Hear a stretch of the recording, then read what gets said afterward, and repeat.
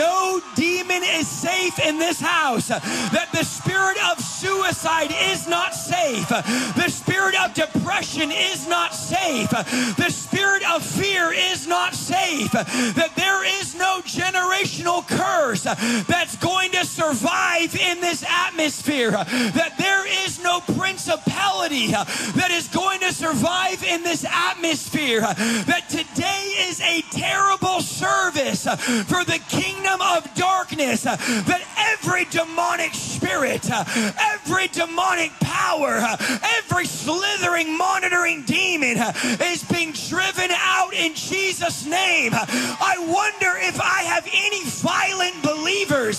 See, the Bible says that from the days of John the Baptist until now, that the kingdom of God is suffering violence, and violent men lay hold of it. I came to tell you that God is not looking for mamsy-pamsy, watered-down preachers. God is looking for some spiritual snipers, for some spiritual warriors, for some crazy believers, for some people that got cast out of their church, for casting demons out of people. I wonder if I have anybody that knows what it's like to be fired for being on fire. I wonder if there's anybody that says, you don't judge my worship, don't judge my shout, don't judge my praise. There's a reason why I shout this way. There's a reason why I praise this way. There's a reason why I'm desperate the way that I'm desperate. If you've seen what my eyes have seen, you'd praise the way that I praise. If you've seen the hell that God brought me out of, there's a reason why I'm loud. There's a reason why I can't sit down. There's a reason why there's a fire in my bones. Now, I'm not saying you have to praise this way. Just don't judge people that do. Don't judge my shout. Don't judge my praise. Friend, I got up at 1:30 in the morning the other night. I don't know what day was it, yesterday. And I didn't fly all this way to join a country club. I didn't fly all this way for a Chuck E. Cheese church. I didn't fly all this way to preach to a funeral. I came all this way because I believe that there is a remnant. I believe that there is a shout and there is a roar, that there is a lion on the inside of you that's getting ready to wake up this morning, that there's a praise on the inside of you. I believe for complete deliverance. Some have said that today is the witch's day, that today is the warlock's day, but I came to declare to every principality that this is the day that the Lord has made. We shall rejoice and be glad in it. And for the devil's birthday, we're giving him a black eye. We are going to tax the devil. What does it mean to tax the kingdom of darkness? We're here to audit the kingdom of darkness. For too long, nobody has taxed the enemy. Everybody has allowed the enemy to have free reign in the body of Christ. So many have allowed the enemy to do what he wants in the church. And the American pastor is a hireling and not a watchman. The Bible says that a hireling doesn't care about the sheep. All they care about is the money, the finances, the family, teach you how to build your career and your business. But a true pastor and a true watchman is not a hireling. He's going to confront the forces of darkness. He's going to confront, real loud on the side speakers, the plans of the enemy. So we are not here to tell you that you are okay where you're at. We are here to let you know that there is another level in God, that you have to get tired of the enemy holding you back from praise. You have to get tired of the enemy stopping you. Let me ask you this question, because many of us in this room do not evangelize. Many of us, and y'all are going to get quiet right here. Y'all are like, oh, praise the Lord. Okay, now I'm not going to shout. Many of us in this room do not read our Bibles on a daily basis. Many of us in this room, if we remove Sunday morning, we would have no Christianity. The only time that we're Christian is for an hour and a half where a pastor babysits us on Sunday morning and changes our diaper and caters to our needs and shoves coffee and donuts in our mouth but never drives demons out of us. And we come to the house of God and we've convinced ourselves we are believers.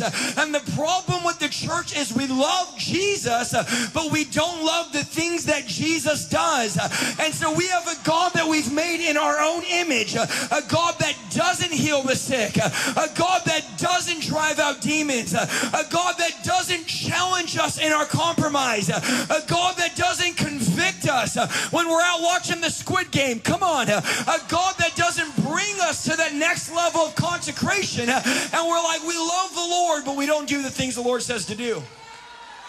Because we have to get over Jesus loves you. We already know Jesus loves the sinner. Jesus loves the prostitute. We already know the unconditional love of God. Let me tell you the terrifying thing about the unconditional love of God. That God will love you and then 1 second later throw you into hell. The Bible says, do not fear men.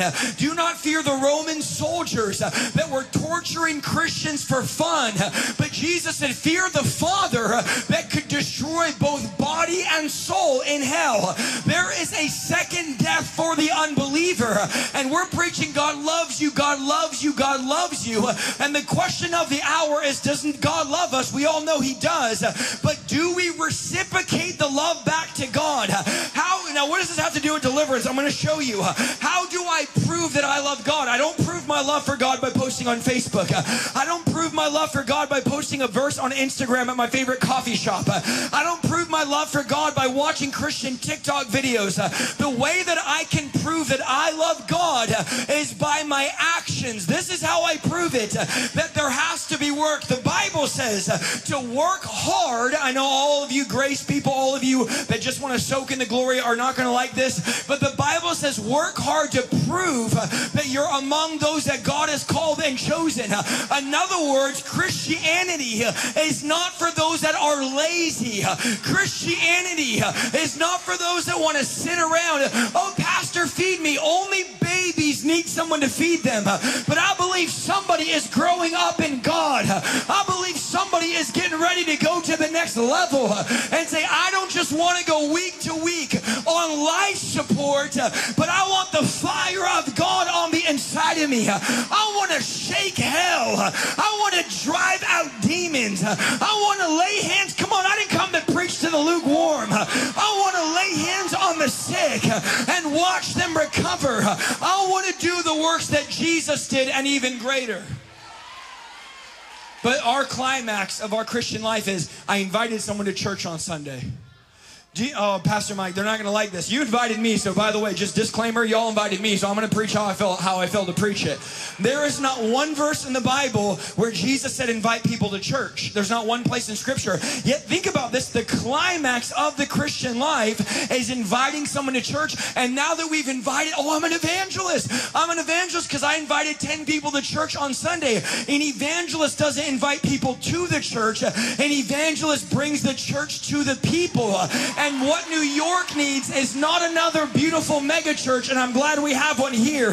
What New York needs is people that are on fire, that are walking in the presence and the power of God, that are special forces, that are going to go out and infiltrate the darkness. That, oh, come on, I wish I had somebody that says, I'm taking territory in Jesus' name. I'm taking back everything. Am I at the right place? Am I at First Anthony or V1 Church? I'm taking back territory for the kingdom of God. I am advancing. This is what advancing means. I'm going to take land. I'm going to take territory. I'm going to take my marriage back. Come on, help me preach this morning, Holy Ghost. I'm going to take my family back. I'm going to take my finances back. Devil, you've been messing with my mind too long. It's time to take my mind back today. It's time to take my peace back today. Everything the devil stole, I'm taxing him this morning. Every demon that stole from me, you will pay pay me back and then some. In Jesus' name, I'm not going to cater to my demons. I'm not going to tolerate my demons. I'm not going to be comfortable with my demons. I'm going to make my spiritual house an uncomfortable place for demons. That's why I love preaching this way. Because it's not making you uncomfortable, it's making your demons uncomfortable. Because your demons, they don't mind coming to church. Especially the dead churches a lot of you go to where no one ever confronts them. In fact, the devil's the one bringing you into the church because he knows if he can keep you on the fringes of a religious system, here's what happens. When someone tries to get you to be radical, you say, I'm already a Christian. Do you know some of the most lost people in the world are not outside the church but in the church? Because they have a form of godliness, but they deny the very power that can make them like God. And so someone comes up to you at the grocery store and tries to witness to you, and you go, I'm already a Christian. Do you know the danger of this morning? The most dangerous place you can be is not an atheist, not a drug addict, not a witch, not a warlock, is a lukewarm believer that thinks you have enough of God, that says, I'm good where I'm at. And I'm telling you right now that there's no one safe in this room, that there's no one in this room that's arrived. There's no one in this room that says, oh, I don't need this. This message isn't for me. That every single one of us, God is saying this morning that I'm going to pour out a fresh conviction. I'm going to pour out the fear of the Lord. Let me not even say the fear, the terror of the Lord. Paul said, knowing the terror of the Lord, I persuade men. Here's the terror of the Lord. I stand before God on Judgment Day, and God goes, who are you? And I'm like, I'm a demon slayer. I mean, you haven't seen podcast. We're at episode 940 at this point, and you haven't seen my YouTube channel and all my subscribers, 10 million. Praise the Lord, I'm speaking prophesied. And God says you had 10 million subscribers, and you had all these followers and all these downloads on Spotify and all these things that men call success. And God can care less about all of our little metrics and gizmos and gadgets and trinkets. And God says, Isaiah Saldivar, friend, I live and I feel the fear of the Lord this morning. That's why I'm pivoting right now. But I live in the fear of the Lord. I walk in the fear of the Lord. I told Pastor Mike driving yesterday, I said, bro, and I'm going to scare a lot of you. If you're older, then just be scared like I'm scared. I said, Pastor Mike, yesterday in the car, I said, I'm 30 years old, bro, but I feel like I'm already at the end of my life. I feel like I don't have time. I was thinking about it. I was going, God, I got to reach people for you. I have like no life left. And God's like, Isaiah, you're 30, relax. But I'm like, no, there's an urgency in me because every day that passes by that I'm wasting my life, scrolling my life away, bowing down to the God of Apple and Android, I'm losing time in God's economy. I'm losing valuable time. Friend, you have one opportunity to drive demons out of people. You have one life to evangelize. You have one life to lay hands on the sick. And so many of us are throwing our life in the trash can of culture and social media and not doing what God has called us to do. So would you rather somebody fly from California that weighs 130 pounds that would tell you that you aren't doing what God has called you to do, or would you rather God do it on Judgment Day? Here's the beauty, Pastor Mike. I'm going to tell you this, and guess what? You're going to drive home and you're going to have the silent drive with your wife. Come on, y'all know what the silent drive is? Like, honey, everything he's been preaching is what we've been doing. Everything we've been watching is what everything he's been saying, we're not doing. We're not doing what God. I pray that you walk out of this place and you would recognize that there's error in your life. I pray that you would have such a burden that you would wrestle all night long tonight, realizing that why are witches and warlocks spending 8 hours a day astral projecting and praying, and we can't even get you to a Wednesday night 45-minute prayer gathering? Why is it the church has the only living God, and it's like pulling teeth to get the body of Christ to do something? I'm going to tell you why. Because for so long we've allowed demonic spirits to tell us how we're supposed to have church instead of letting the Holy Spirit cast out and drive out every demonic spirit. Because okay, if it's not a demon, what's stopping you from witnessing? What's stopping you from opening up your Bible? It's not a demon. I don't have demons. I'm a Christian, brother. Keep telling yourself that, and you can live with your 15 demons and have names for every single one. It's not a demon. It's just anxiety. All you're doing is naming your demon.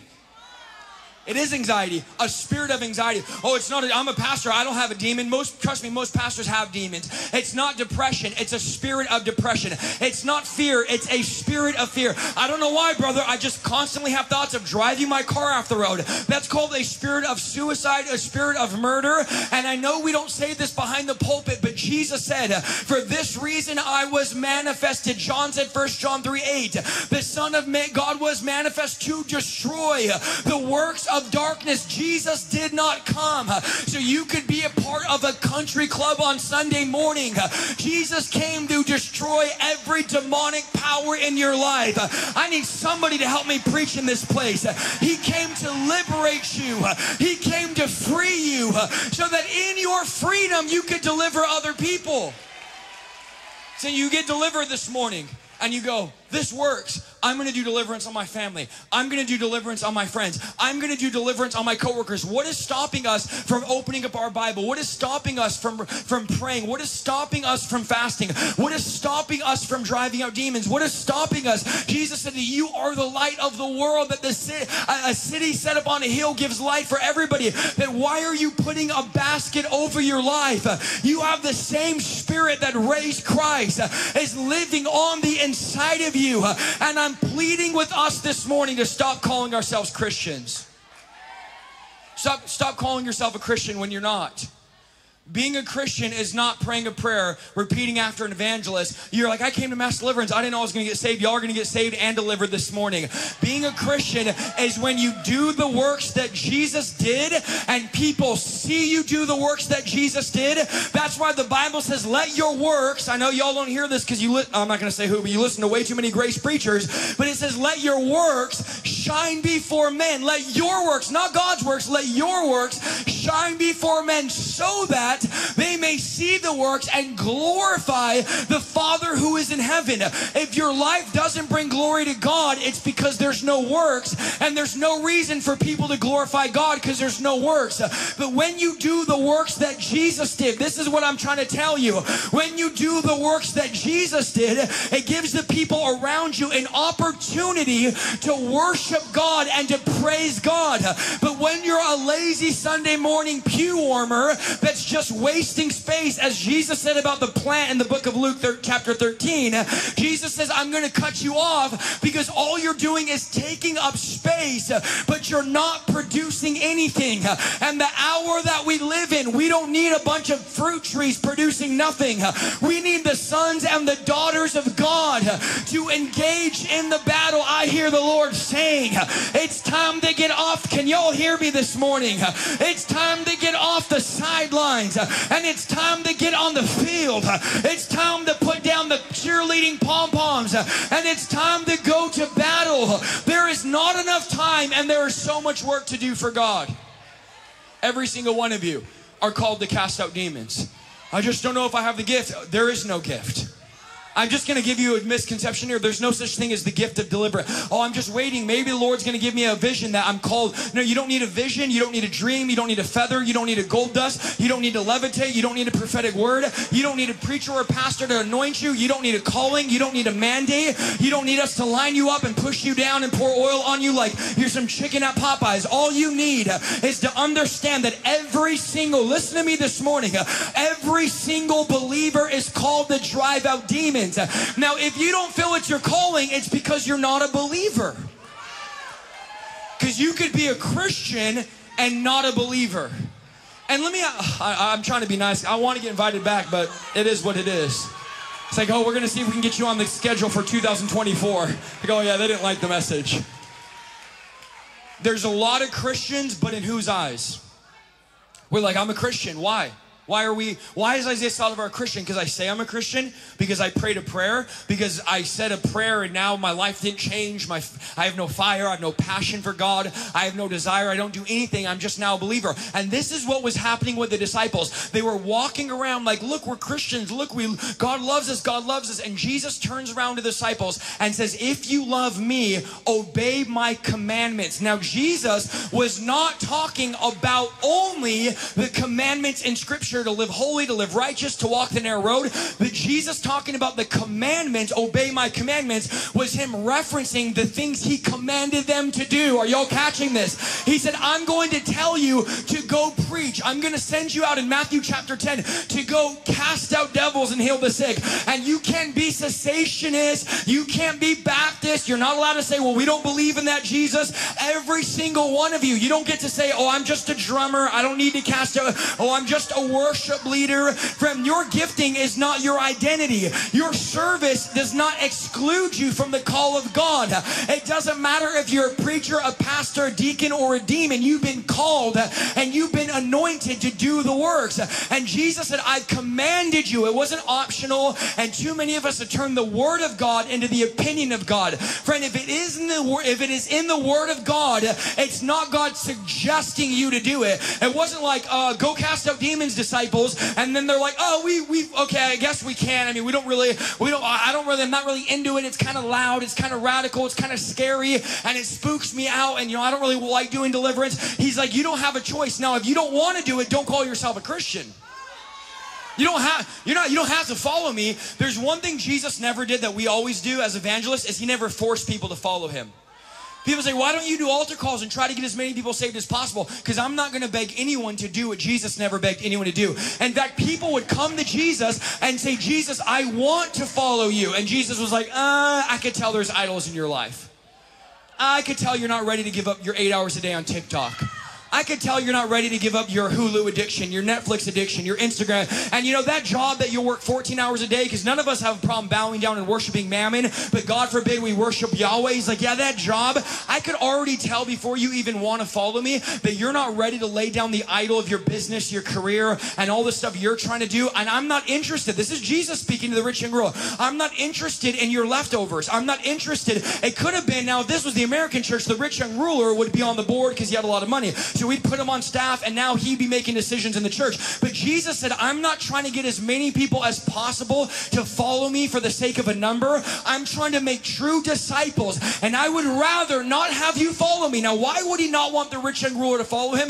Because if the rich young ruler followed him and wasn't all the way in, you could probably see where I'm going, he would be a bad representation of the kingdom of God. And Pastor Mike, when people met the rich young ruler, they would think that's how Jesus is. And Jesus said, I'm not selfish like you are. I'm not arrogant like you are. I'm not haughty like you are. I'm not lazy like you are. And this is why in Revelation chapter 3, he said, I'd rather you be hot or cold, because if you're lukewarm, it makes me sick. You're poison to my body. I have to vomit you out because you're poisoning the body and you're making me look bad. But I believe this morning there are some believers that are going to walk in the supernatural power of God. Jesus is inviting you into a lifestyle, not a Sunday morning experience. What's the Sunday morning for? This is training. This right here, what we should be doing every week as a church, the apostle, the prophet, the evangelist, the pastor, the teacher, Ephesians chapter 4, the purpose of the fivefold ministry is to equip, not to do ministry, but to equip the saints for the work of the ministry. My job and Pastor Mike's job is to be in fasting, to be in prayer. We are not running an ambulance service for you. We are not, at 3 in the morning, I got to be there because I need pastor. No, we are here to give you the weapons of warfare. And the Bible says that our weapons are not carnal. These are not natural weapons we hand you, but they are mighty through God for the pulling down of strongholds. We are handing you a sniper rifle this morning, and we're saying, don't just shine your weapon. Don't just say, oh, I have weapons in God, but actually utilize the weapons that God has given you. God has mandated you, and God is putting pressure on us. I feel it in myself. I was just thinking this last couple days, I'm not doing enough for God. I'm all day, every day. I'm obsessed with God. I'm up all night. I'm thinking about Him. I wake up. I have an addiction to the presence of God. I am so addicted to the presence of God. I am so obsessed. I got saved almost 11 years ago, and they said, Isaiah, your fire is going to die. You're going to, you're just on a high, and you're just on a honeymoon. And friend, I have been on an 11-year honeymoon, and I'm never coming home. I have been on fire. My fire is hotter October 31st of 2021 than it's ever been. And I come against every lie lie of the devil that you're going to lose your passion. I come against every assignment that you're going to lose your flame. I believe the fire that God is pouring out on you this morning is going to burn until your very last breath, and you're going to stand before God, and God is going to say, well done, good and faithful servant, for you've done the work your master called you to do. I know the message is hard, but I'd rather it be hard and you get your life right than stand before God and realize you were never a Christian. Imagine how many believers are going to meet God for the first time on Judgment Day. Let me say that again. Imagine how many Christians are going to meet God for the first time on Judgment Day. And let me tell you why. Because the God that you're going to meet is not going to be the God your pastor introduced you to. The God that you meet is not the God. Listen to me closely. I've preached in over 500 churches in the United States. The God that we're meeting in the American church is not the God of Scripture. And Paul said in 2 Corinthians chapter 11, verse 4, he said, here's the problem with y'all. He's talking to the church. He said, you happily put up with what anybody preaches, even if they preach a different Jesus, they preach a different spirit, and they preach a different gospel. Paul is identifying three things happening in this hour. He said, number one, there's a Jesus in the church that's not the Jesus of the Bible. Now, this was like barely a couple years, I don't know, it was like 30 or 40 years after Jesus, not even after Jesus died, and already a few years after Jesus died, they already erected a false Jesus that was in the church. Now, how many of you know if that could happen years after Jesus left, we're 2,000 years later, how much have we changed Jesus? How different does Jesus look? And our culture's the worst because we live in a edited out Photoshop crop filter culture. I meet some of y'all, Pastor Mike, I meet some of the people from our things that were friends on Instagram, and you come up to me, I'm so-and-so on Instagram, will you message me? And I'm like, wait, you're that person on Instagram? You don't look, some of you, your friends and family, if they saw you on Instagram, they wouldn't even know it was you because you put so many filters. And some of y'all, you'll put a filter on it. Come on, Pastor Mike, you don't do this, do you? You'll put a filter on it, and then you'll go to another program, you have like 3 filters. By the time you get your video, your image processed, it just looks like a cartoon. It's like you're not even the same bird. Like your eyes are not hazel. You don't even have freckles. Come on, ladies, where y'all at? You know the filter I'm talking about. It's like your eyes are all shining. You just got out of bed. I'm like, ain't nobody looking like that coming out of bed. And then we meet you and we're like, wait a minute. You're that person? We don't even recognize you because you're so filtered. You're so edited. And the more you edit something, the harder it becomes to recognize. And we've edited Jesus. We put filter after filter. And we want to make him look good. And we don't want to have him cast out demons. And we don't want him to heal the sick. And we don't want him to preach on hell. And we don't want him to preach on repentance. We don't want him, so we edit out and we cancel. Let's just edit out deliverance because, vomiting. We just rented this building. We don't want no one to vomit on the grounds. And it might scare the new people, and there's this new entrepreneur here, he's a millionaire, and we don't want to scare his family away, so we have to make sure, and so we edit the church to make it compatible to your demons, to make it function so that you can come and still have all your compromise, but still feel safe here. It's like we want to be a safe place. I don't want to be a safe place for demons. I don't want to be a safe place where sinners feel comfortable. I want people to fall under the conviction. Come on, where's my old school Pentecostal preachers? I want to fall under the conviction of the presence and the power of God. You can keep the fake. You can keep the plastic. You can keep the synthetic. Would somebody give me the Jesus of the Bible? Would someone preach me this thing like it's real? I want the real Jesus. Here's why.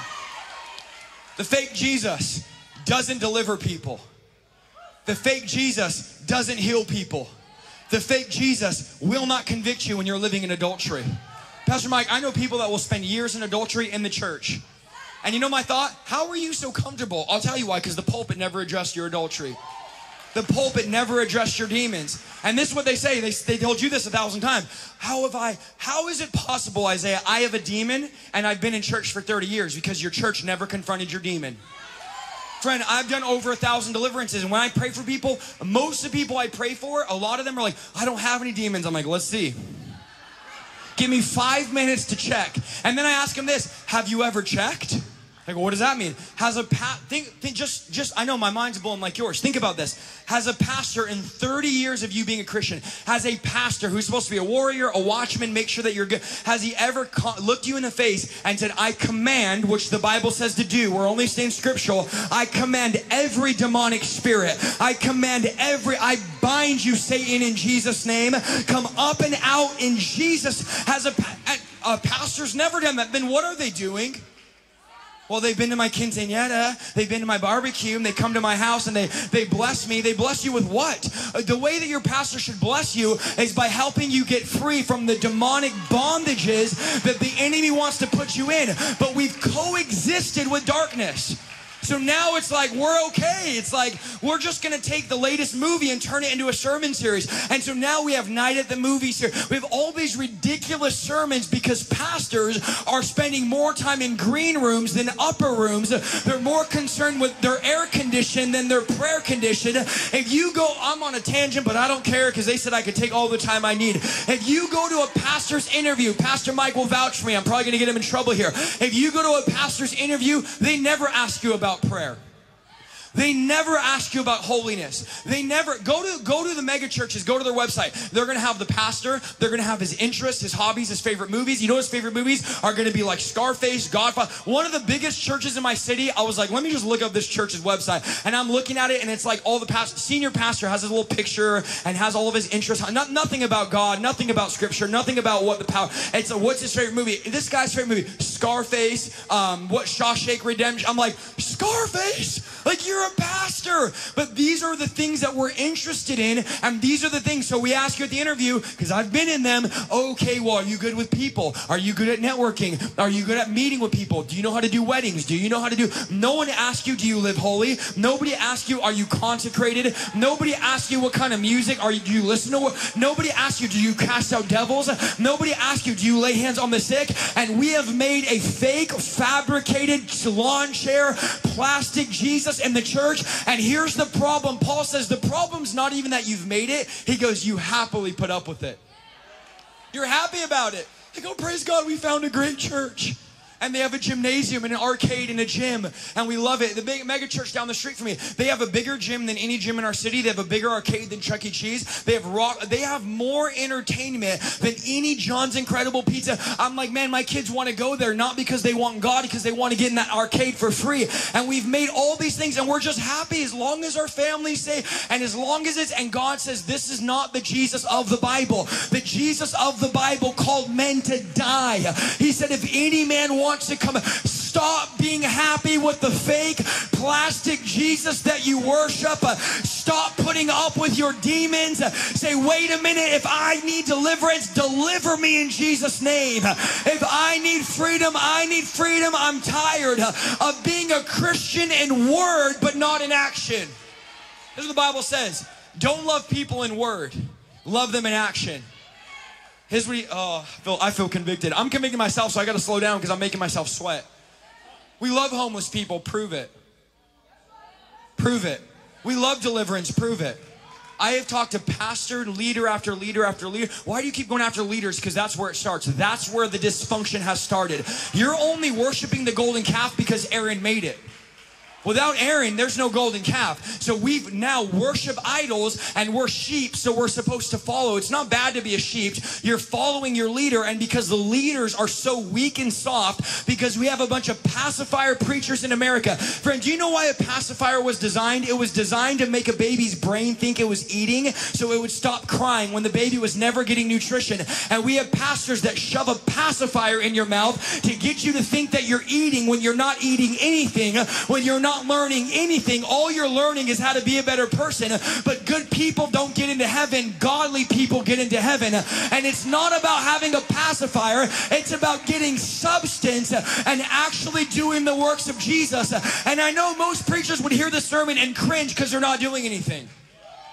Like, oh man, I don't like this. This sounds like works. It only sounds like works to you because you're lazy.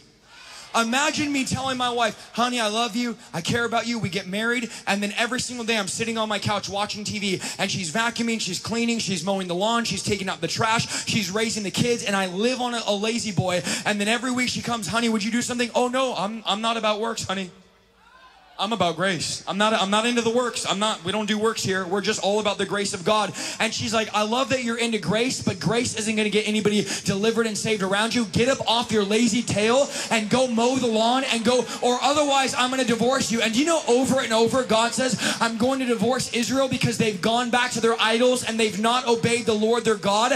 And friend, understand that when we don't do the works, it's proof that we don't love God. And God wants to put something in you, not where you force yourself. This is not about works where it's like, I got to force myself to do things. This is about having so much love for God, having divine pleasure, divine fire, where you get out of bed and say, I'm privileged that I'm able to work for the King of Kings and work for the Lord of Lords. Friend, Jesus is your co-worker. The Holy Spirit is your co-worker. He sent them on the Great Commission. Go look at the word commission. It means co-mission. It's literally spelled co-mission. And God says, I have a mission I want to go on with you. But if you keep in this mindset, this other Jesus, I'm never going to be able to use you in my kingdom. You're unusable. You're unfit. Because you're taking up space. Luke chapter 13, there was a tree, a fig tree, and the gardener says, we need to cut it down. I mean, the owner says, we need to cut it down. And the gardener says, why do you want to cut down the fig tree? And here's what he says. He said, for 3 years, this thing has been here, and it hasn't produced any fruit. And he says, I want to chop it down. Here's the reason, because it's taking up space in my garden, and it's not producing anything. And the gardener says, I understand, master, that you want to cut this tree down. By the way, we represent the tree. I get it. It's taking up space. It's wasting room. It's not producing, but give me one more year. Give me one more chance to give it special attention, the Bible says, and to give it special fertilizer. And if you come back a year from now and there's no fruit, then you're allowed to chop it down. And friends, some of you are 6 months into your one more year. Are you hearing me, V1? Some of you are 8 months into your 1 year, where God is saying, you're a mature believer. You've been in church for way too long to be sucking on your thumb. You've been in church for way too long to have no fruit in your life. You've been in church way too long to still be gossiping and still be arguing. There should be fruit in your life. And God is saying, I'm giving every one of us this morning another chance to do the works that I did. See, not only did he say you've allowed a different Jesus, he said you've allowed a different spirit. We've allowed demonic spirits in the church that have told us it's okay to do nothing for God and still be a Christian. It's okay to live for ourselves. Now listen, I'm not here to argue knowing salvation. I believe if you prayed, if you believe in your heart and confess, you're a believer, you're saved, you got to work out your own salvation through fear and trembling. And I'm not here to tell anyone in here that's like, I know I'm a believer, but now I'm doubting my salvation. That's not what we're doing. That's between you and God. But I am here to tell you that some of you will barely be saved, according to the Apostle Paul. He said, you're going to get there and you're going to barely escape the flames of judgment because there was no evidence of our life. And I want my life to bear evidence every day. Now, this is not something, I am 150,000 miles from arriving at my destination where God wants me. So what I'm preaching to you is what I'm convicted by. Because I'm looking at my life and I'm going, how much time do I spend on my phone and not spend at the throne? What is my screen time compared to my God time? What is my thought life? What is my thoughts consumed about? And for me, often, how do I do this? How can I do this? How can I get better? How can I do all these things that, yeah, they seem like they're for God and their intentions are good, but God is saying, I want somebody that's going to get alone in the secret place with me. I want someone that's going to get connected to me. Isaiah, how do I make myself want to drive out demons? How do I make myself want to heal the sick? How do I make myself want to evangelize to people? The only way you're going to want to do it is if you spend time with the one that does it. And so listen, if you don't want to do it, it's because you probably don't spend time with God. And the more time you spend, the more you actually step out and do it, the more you're going to want to do it, and the more you're going to realize that I've been called and I've been anointed to do this ministry. See, Jesus in Matthew 12:10 sent the 12 to cast out demons, and he didn't go with them. So stop thinking, I'm not ready, I don't have what it takes. Jesus cast out demons, said, You already saw me do it. Now I'm going to send you out. The 12 came back. Then in Luke 10, he sends the 72. So he now broadens the mandate. He says, okay, well, there's 12 of you. Praise God. You're casting out demons. It's working. Awesome. But there's just way too many demonized people in New York. There's just way too many demonized people in California. Jesus limited himself to being at one place at one time while he was on the earth. He gave up divine privileges. And Jesus is like, I need more people. I cannot be the only one casting out demons, which is why in a few minutes here, we're going to have everybody praying for you from the prayer team, not just Isaiah. And so Jesus said, I got to enlist 12. Okay, there's 12 of you. There's not enough. And so we need 72. Now the 72, they're going to go out and do it. And now the 72 come back in the book of Luke, and they're shocked. They're surprised. Like many of you that don't cast out demons, you're going to start driving out demons, and you're going to be like, it actually works. It actually works. Like, Pastor Mike, you weren't lying in your videos. Like, literally, I commanded the demon to leave, and the demon left. And Jesus is like, did you not believe me? Why are you shocked? Why are you excited?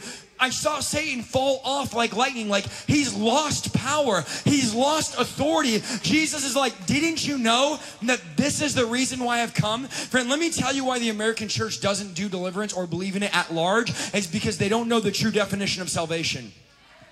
They think salvation means pray a prayer, repeat after me in 3rd grade at band camp, and then you're going to go to heaven no matter what you do. When salvation, look it up on Google, it literally means to be set free, to be delivered, to be preserved, and to be protected. It does not mean you repeated a prayer and filled out a card. It means that God has set me free. He's filled me with His Holy Spirit. He's given me the same power. Come on, help me preach.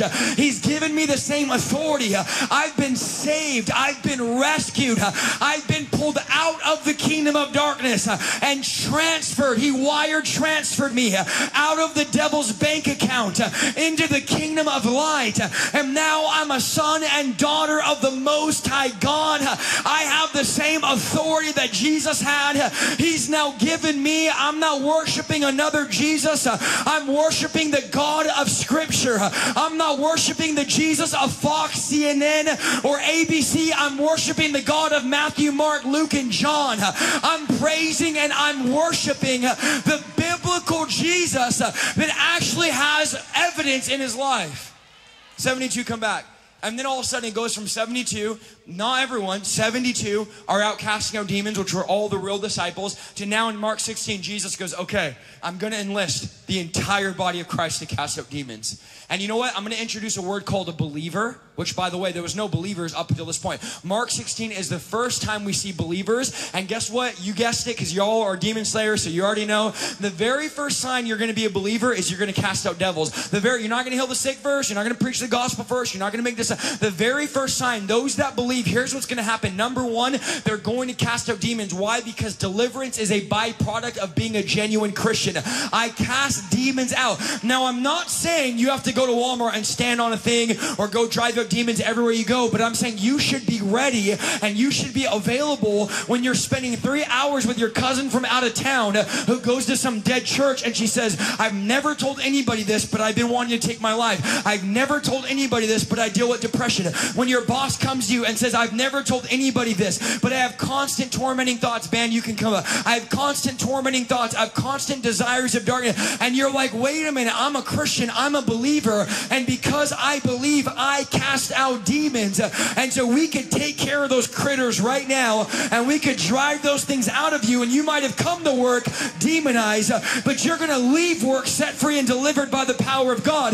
Because at lunch, me and you are going to our car, and I'm going to deliver you right there in your Suburban, because the same Spirit that raised Christ is now alive inside of me. When you're at your house and your friend says, man, I really want to get baptized. I've never been baptized. Well, and I know I'm hurting some of you guys here, and some of the pastors are cringing, but it's okay. You'll get over it. And you're like, oh, V1 has baptisms next month, but guess what? You don't have to wait till next month. Because I got a bathtub I could fill up right now. Come on, don't act like all of you live in a studio apartment with no bathtub. I got a bathtub right now. I could dunk you so quick. My apartment has a swimming pool right down there. And, oh, I'm too cold. Let's go right now. We got this. Oh, I really wish someone would disciple me. And you're like, I got a kitchen table. I could disciple you right now. Friend, you know what's so crazy about Jesus is he made doing his work so easy.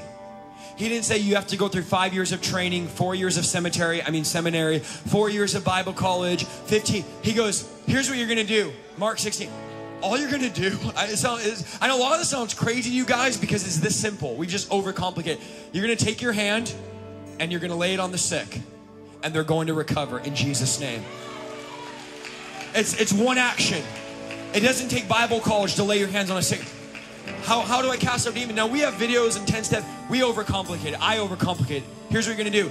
You're going to command the demon to leave and you're going to cast it out in Jesus' name. And guess what? I'm not even going to show you, train you, or go with you because you're going to figure it out because I'm going to give you the Holy Spirit. And the Holy Spirit is going to teach you. The Holy Spirit is going to instruct you. The Holy Spirit is going to empower you. And Jesus said, so the Father, listen to me here, church.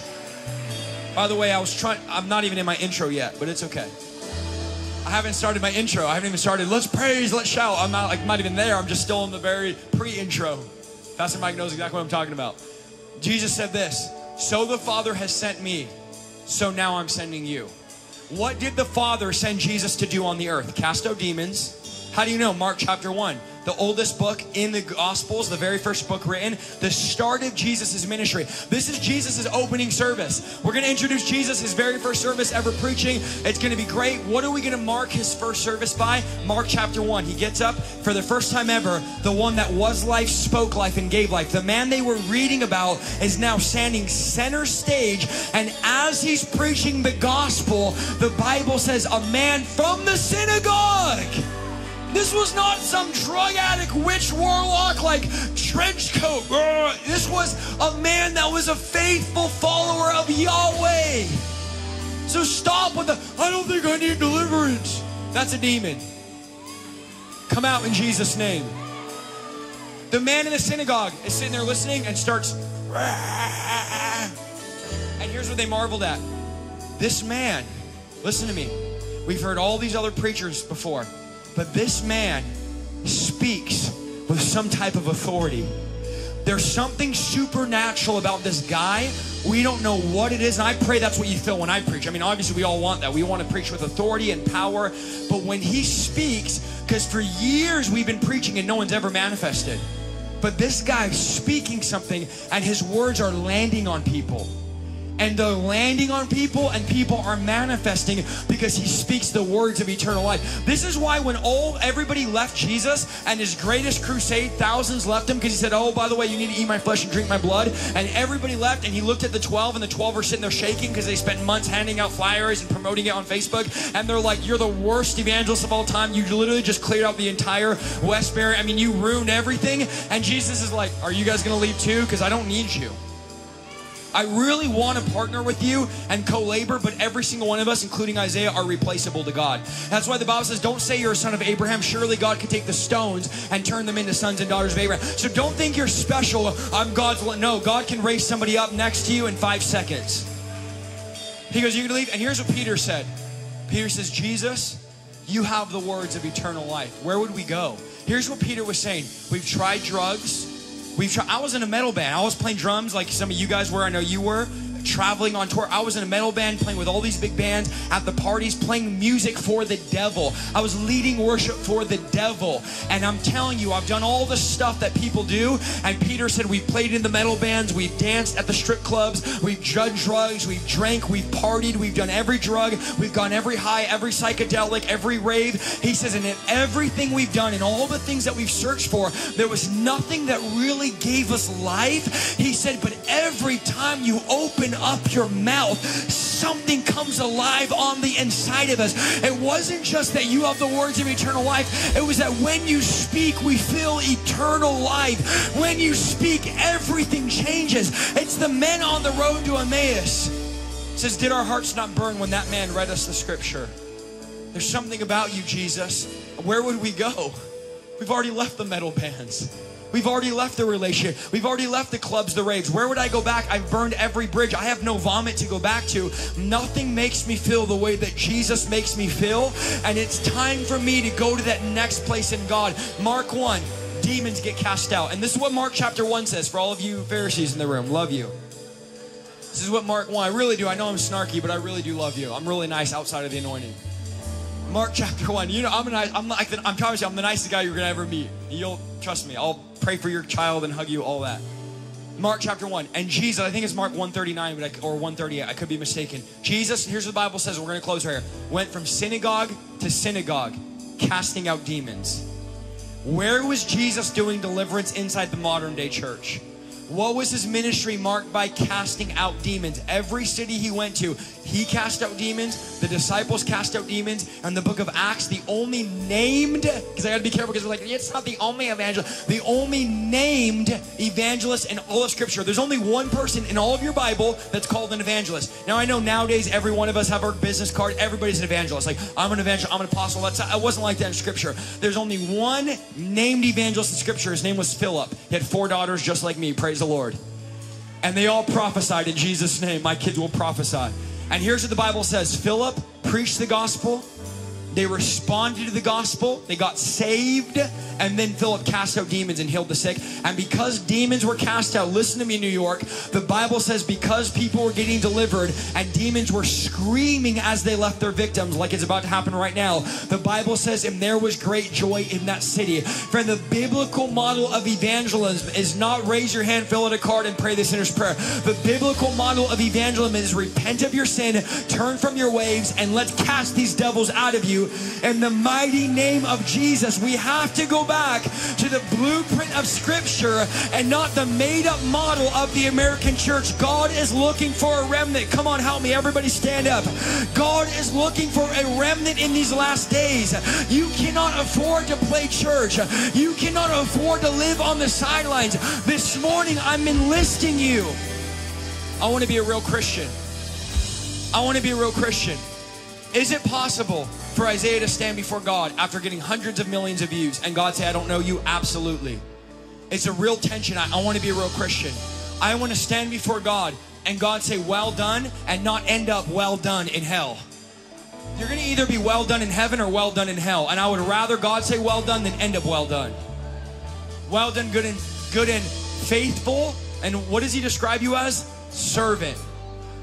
If you're a servant and you don't work, you get fired. Servants don't have a choice. And here's what the Bible says. When you do the basic things God told you to do, don't ask for a handout. Don't ask for praise. You should not get worship for casting out demons, healing the sick. Those are all basic things we're all called to do. So don't expect that to happen and then you get platformed and everyone worship you. That's just what you're supposed to do. So stop asking for extra credit for doing your basic work. It's like, I want someone to notice me. God notices you and that should be good enough. Come on, right now, we're going to believe God for mass. I had a whole sermon on Mark 5 and the man at the tombs, and who cares? Who cares? You can go find it online on 500 hours. So if you want a cute message that gets your hair standing up, go on my YouTube channel. Today, God is convicting us. And God is revealing areas of our life that don't line up with His Word. And you don't need to walk out with your head down, all condemned. You're going to walk out with your head up, saying, I have the Spirit of God. And the same way God sent Jesus to the earth, Jesus said, I now send you. I don't know about you, but I'm ready for deliverance this morning. I'm ready to get free. I want every critter out of me. I want every demon out of me. I'm tired of letting these demonic spirits hold me back, because it is not the Holy Spirit that's holding you back this morning. It is not the Holy Spirit that's making you not pray. It is not the Holy Spirit. That thought right now where you're like, this isn't for me, that's not the Holy Spirit. It's a demonic spirit. And the devil is right outside this building according to Scripture. And here's what he's doing. He's prowling around the streets and the parking lot. And here's what he's waiting for. Who will still belong to me after this service?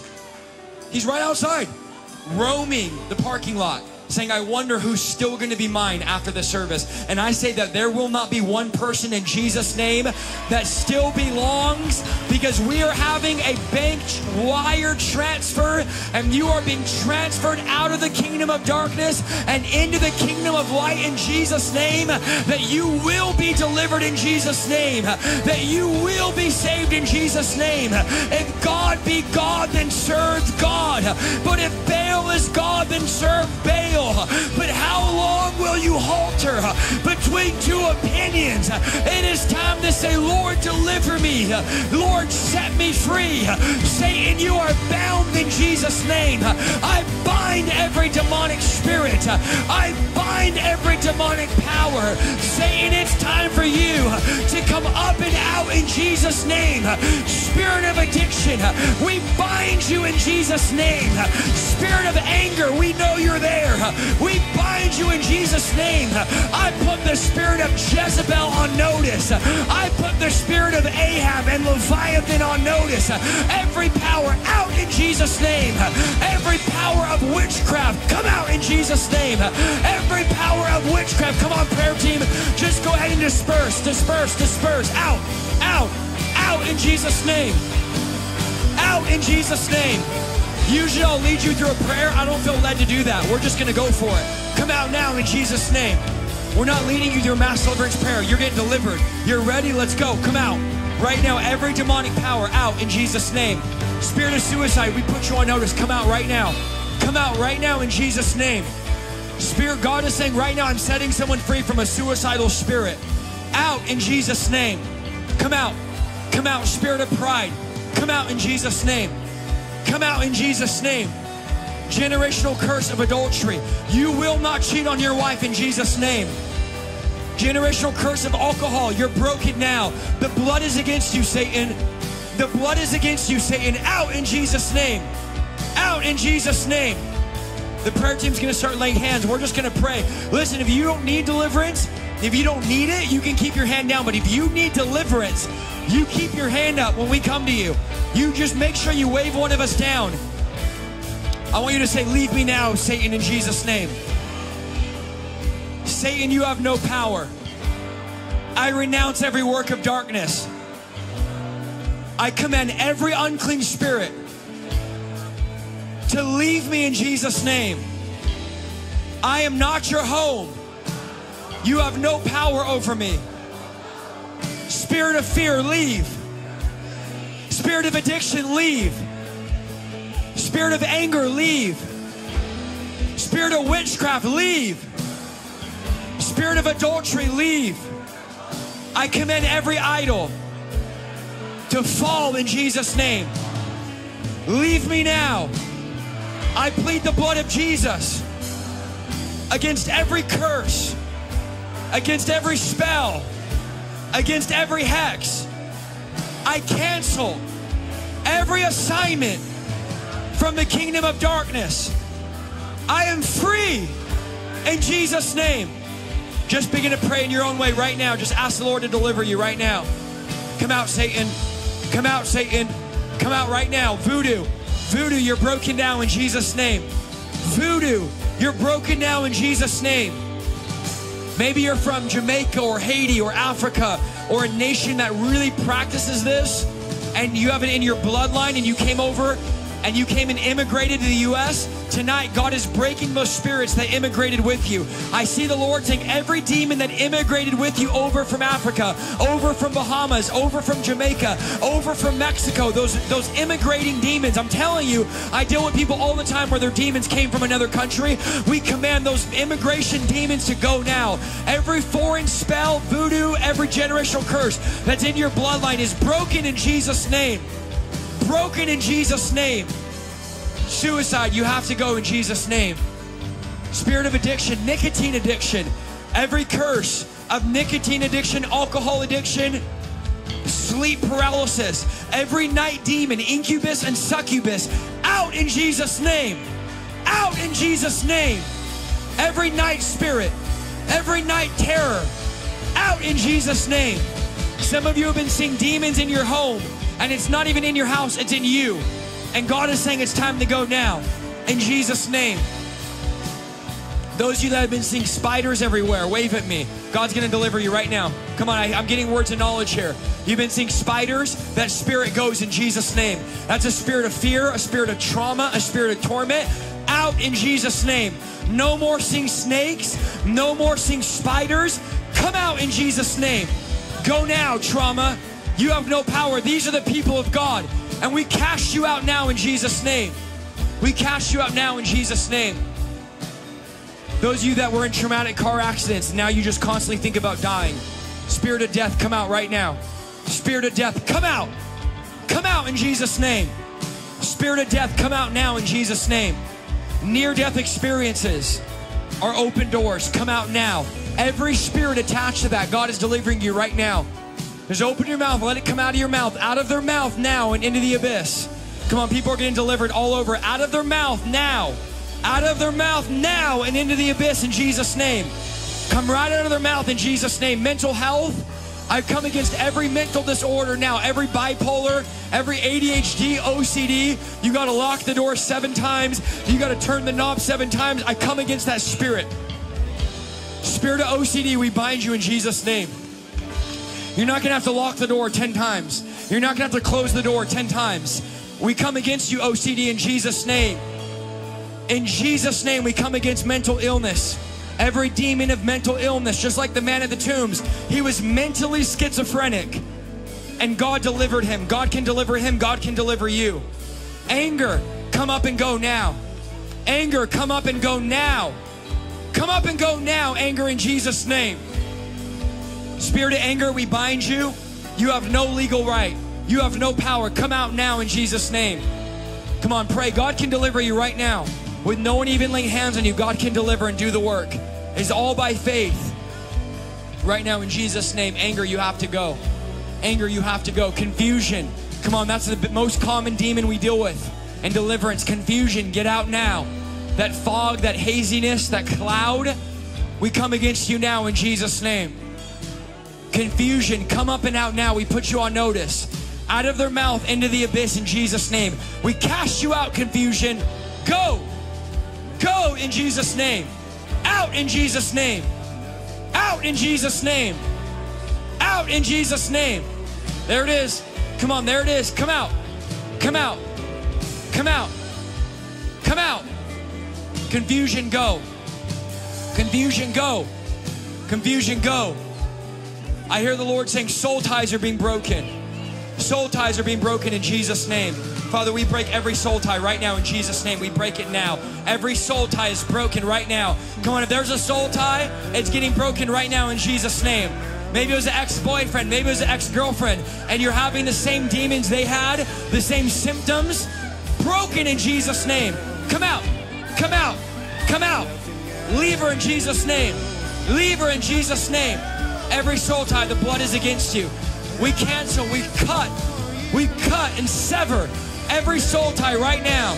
It doesn't matter how many people, if you remember or not, we break it. We sever it. We sever the root. We sever the root in Jesus' name. We sever the root in Jesus' name. We sever. Abortion, we break you now. Spirit of abortion, we break you now. Out of her in Jesus' name. Out of her in Jesus' name. Come out. Come out. Go. Go. Go.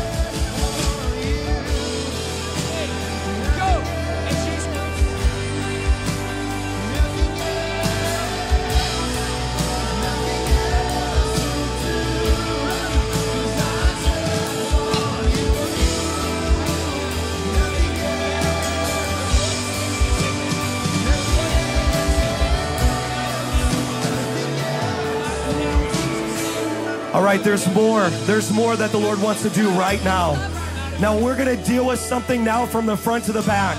I dispersed team members to go into the balcony. They should be in the balcony already. We are not playing games.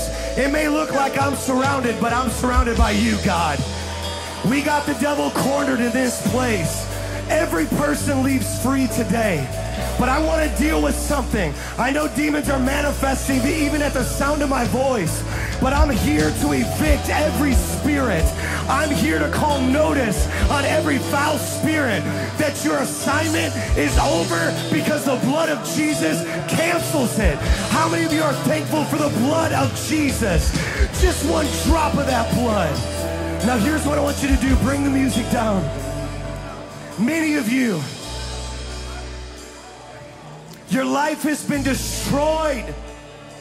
Can you hear this, preacher? Your life has been destroyed by lust. It's been destroyed by perversion. It's been destroyed by molestation and rape. Your life has been destroyed. You've tried every program. You've tried everything. Nothing works.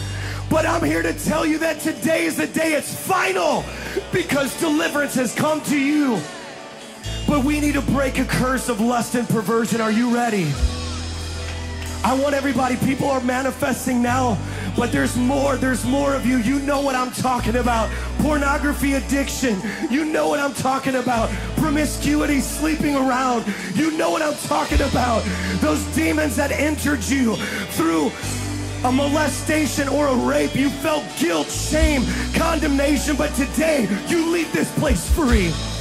I want everybody right now to just raise up their voice and pray this prayer with me, because we are going to break curses right now. Say, Heavenly Father, forgive me for sexual perversion. Forgive me, Father. I repent for any sexual activity outside of your will. And I break and release myself from every generational curse of lust and perversion. I break every curse from my mother's side, from my father's side, and I am free. Now, I need you to do some self-deliverance right now. Everybody say this with me. Every spirit of sexual perversion, loose me and let me go. Come out of me now. Come on, right now in the name of Jesus. Every spirit, go out, out, out, out, out, out, up and out. Every spirit of sexual perversion, molestation, rape, pornography, in the name of Jesus, up and out. Go, go, go, go, up and out, out, out, out, out, no hiding, out, out, go, go, now, now, out, out, out, out.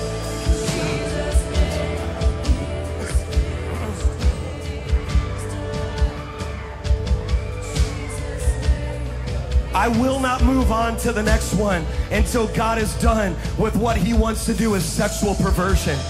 Every stubborn demon, look me in my eyes now.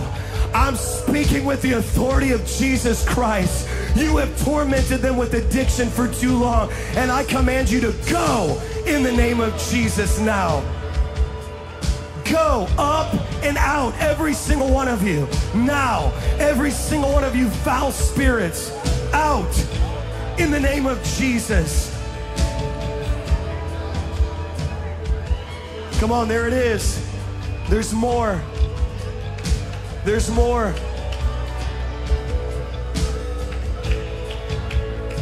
There's more. That's okay. Come on, church. This is what freedom sounds like. This is what freedom sounds like. Thank you, Father.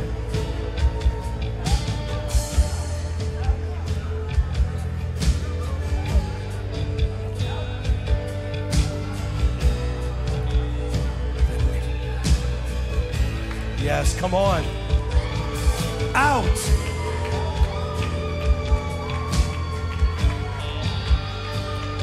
Come on, the Holy Spirit's doing the work.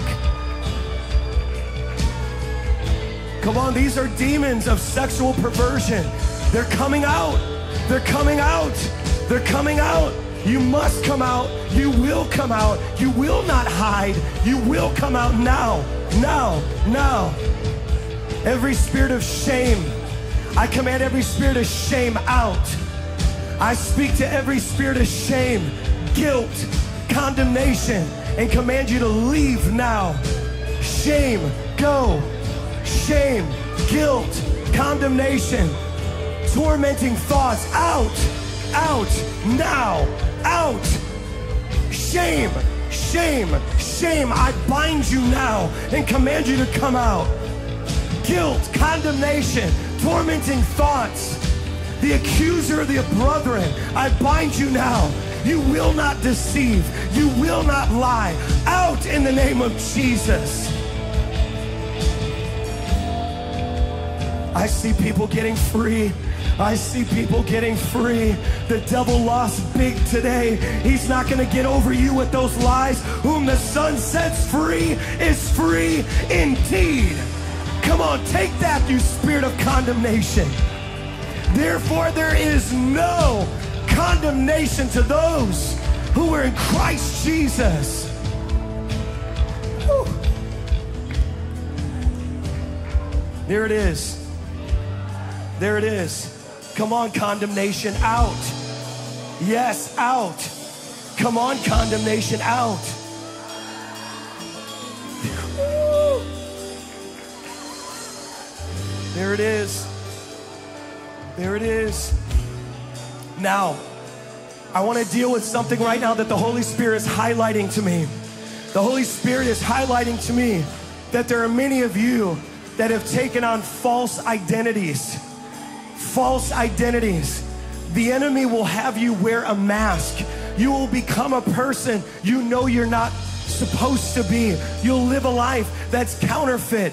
And there is a demon behind that will try to condition you to act a certain way, talk a certain way. But I believe that that spirit of false identity is getting ready to come out. Is there anybody who wants to be free from a false identity? A false identity. If you want to be free, just repeat after me. I break and release myself from every curse associated with false identity. I am a child of God, bought by the blood of Jesus. I am a child of God, bought by the blood of Jesus. Now loose me and let me go. Come on, out now, every spirit of false identity. Come out, out, out. Every false counterfeit identity, I bind you and command you, come up and out now in the name of Jesus. Up and out now in the name of Jesus. Wow. If you feel like crying uncontrollably, there's spirits that associate with deep hurts and wounds, and they associate with those deep wounds and hurt. If you feel like crying right now, there are times when spirits of rejection begin to manifest.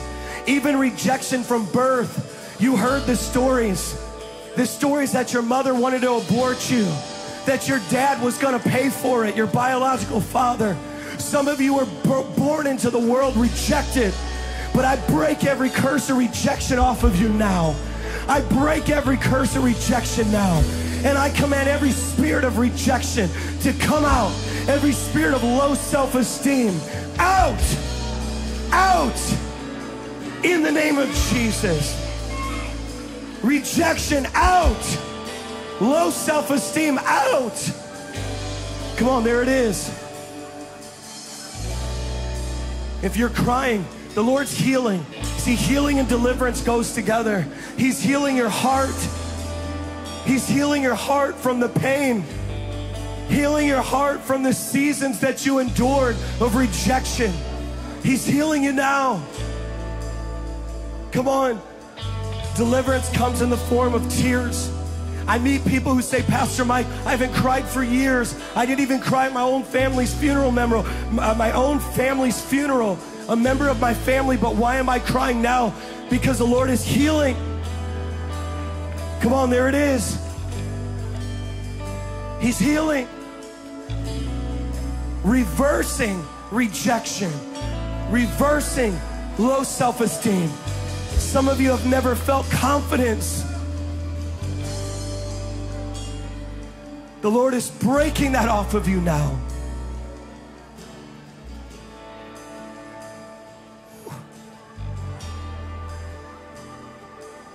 Come on.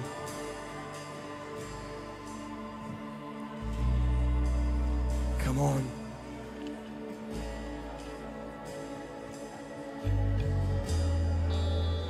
I want to deal with something right now because this is a ruling spirit. Oftentimes when this spirit is dealt with, many other things start to come out. Many of you never intended to get involved in witchcraft, but you were afraid of your future, so you went to a psychic medium. You were afraid of how a situation was going to work out. You were afraid of how your love life was going to play out, so you accepted the bait of Satan. You've accepted the lie, but fear was the root. And so you think witchcraft was the root, but really it's fear.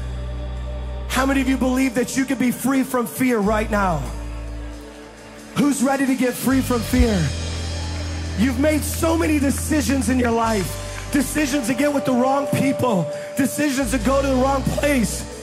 Fear, I serve notice on you. Your time is up, fear. Come on, I'm gonna be bold and roar like the lion of the tribe of Judah, because fear has taken too many years. Fear took your grandfather out. Fear took your great-great-grandfather out. But fear is getting ready to break in this place. Are you ready? I said, are you ready? Listen, you can only fight a spirit with an opposite spirit.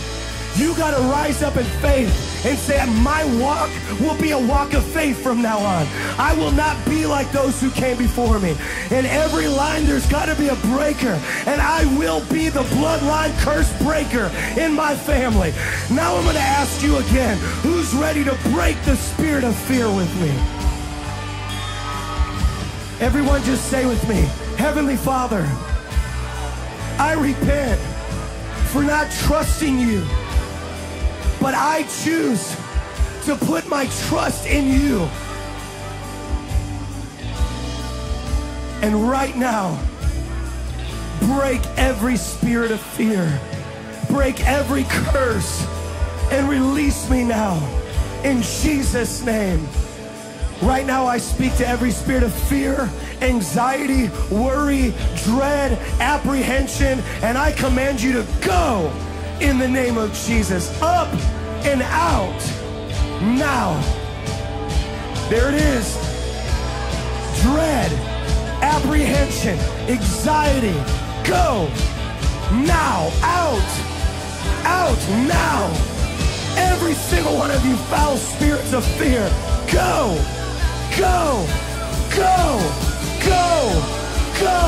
Come on, there's a breakthrough. Go. We bind the strong man of fear. Go. Loose the people of God. Loose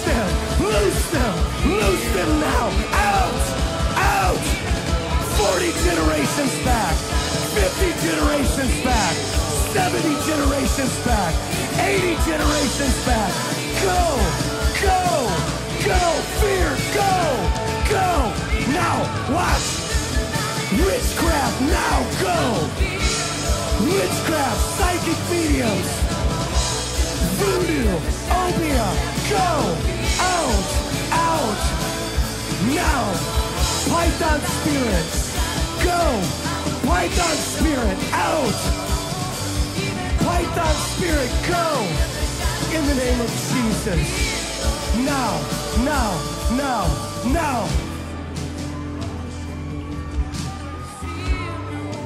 Did you feel that shift in the atmosphere? You were designed to make fear afraid. It's about time you make the enemy scared. We're gonna give fear. We're gonna depress the devil. He's gonna be walking around with his head low.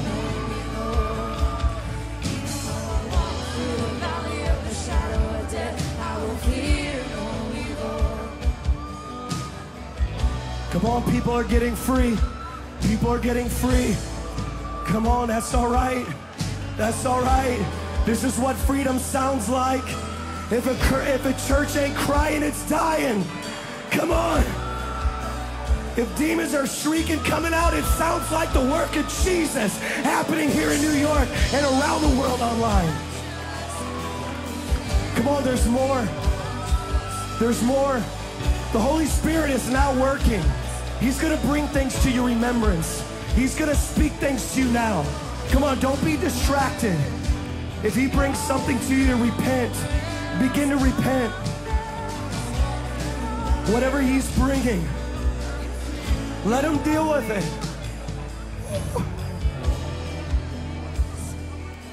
Let him deal with it. Come on, there it is. The Holy Spirit's dealing with things.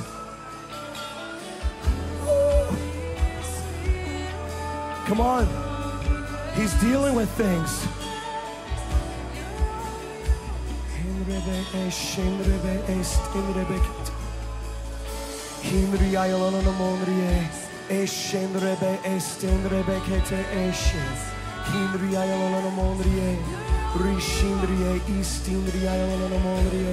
Come on, let the Holy Spirit minister. Come on.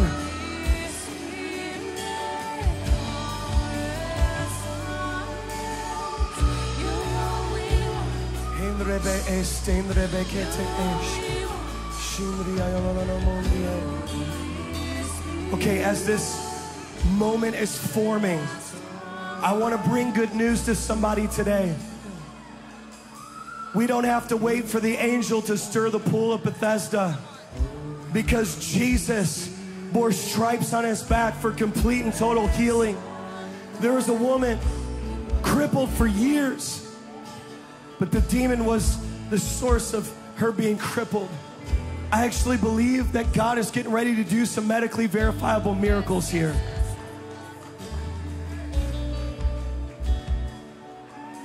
Chronic illness. Chronic illness. Fibromyalgia. Hey, do you hear me? Blindness. Deafness. Do you hear me? Oh, I feel the power of God. Chronic illness. Fibromyalgia. Pain. Pain. The spirit of pain. The spirit of fibromyalgia. The spirit of chronic illness. The spirit of MS. I'm speaking to the demons. I break your power, and I command you to loose them and let them go now. Come out. Every spirit of infirmity, come out now.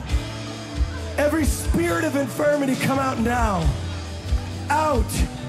Out. Deafness, come out. Deafness, come out. Blindness, blinding spirits, out. In the name of Jesus. Now, out. Come on, it's happening.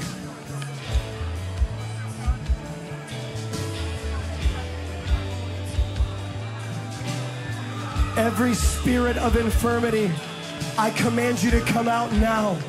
From the front to the back. No hiding. You must come out now. No hiding. Out now. Every demon masquerading as pain must come out. Must come out. Infertility, every spirit connected to that, come on, that is trying to block destiny and block legacy, I command wombs to open in the name of Jesus. Thank you for fertility, God. Right now, from the top of their head to the soles of their feet, we release healing now. Come on, if you need healing, receive your healing now. Come on. We've seen thousands of people saved online. It's going to happen in the room now. Healing. I release healing. Healing for lower back conditions. Healing for headaches. I see the Lord healing cluster headaches. Somebody struggles with headaches. The Lord's healing now. Migraines. Be healed now in the name of Jesus. Migraines are being healed now. Somebody's just feeling pain being completely removed from their body. If that's you, just do something you couldn't do. Test it out. Move it out. If you had an injury, something in your back, just begin to test it out right now. Just begin to test it out right now. Healing, healing, healing. A shoulder, a back, a knee, an ankle. Healing is happening now. Healing is happening now. Wow.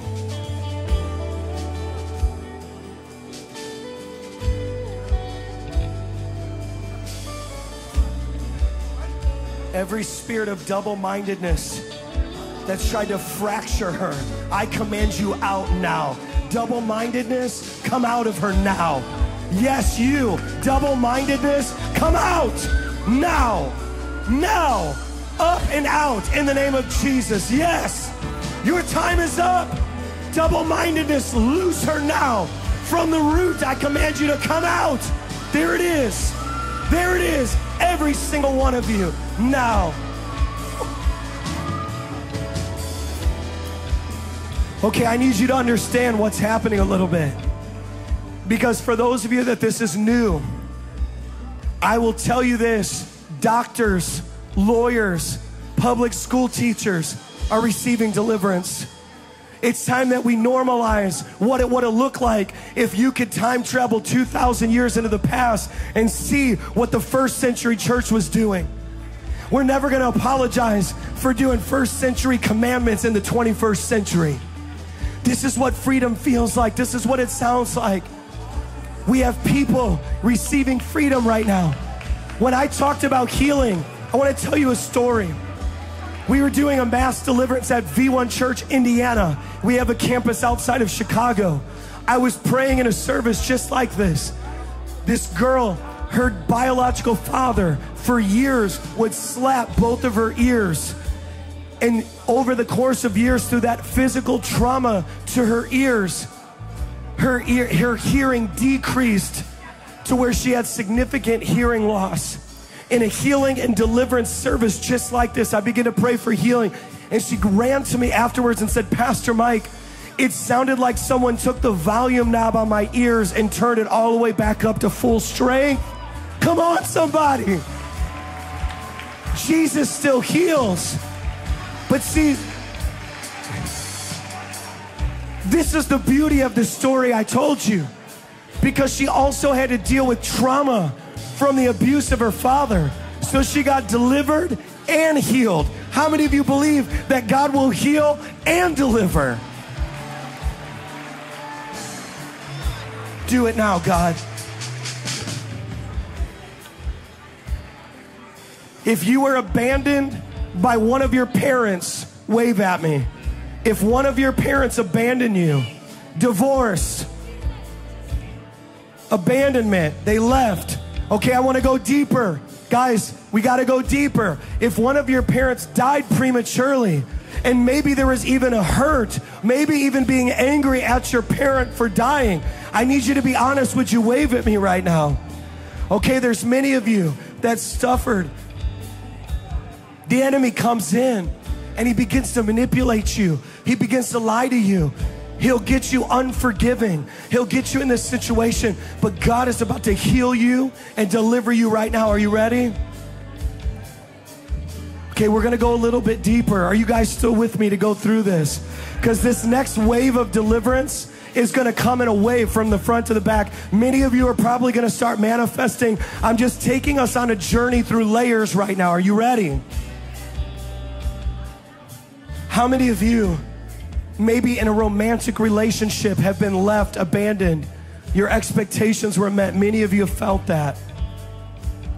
You've had these things that have happened to you. But the root of it is unforgiveness. Yes, unforgiveness. The spirit of unforgiveness cooperates with bitterness, pride, anger, malice, and even murder. Some of you guys come from families where there's been actual murder. My father, my biological father, killed someone. I had to deal with murder. But it doesn't start that way. It starts as unforgiveness. You refuse to let somebody go. And you think, if I can hold this unforgiveness against them, I'm punishing them. Which is another way of you saying you're God. So forgiveness says, God, you're God and I'm not God. You're going to have to righteously deal with it. So right now, I'm asking you, from the front to the back, we are going to take 20 seconds and we are going to begin to out loud say the names of those we need to forgive. And we are going to release them and we are going to forgive them. We're going to forgive them for abandoning us. We're going to forgive them for molesting, for raping. We're going to forgive them for hurting. This is a very hard thing I'm asking you. But you cannot be a true believer, like Isaiah said, and yet hold unforgiveness against a person when you are clearly being forgiven by God. And so this is your next step in righteousness. How many of you want to be free? Okay, are you ready? Band, help me out.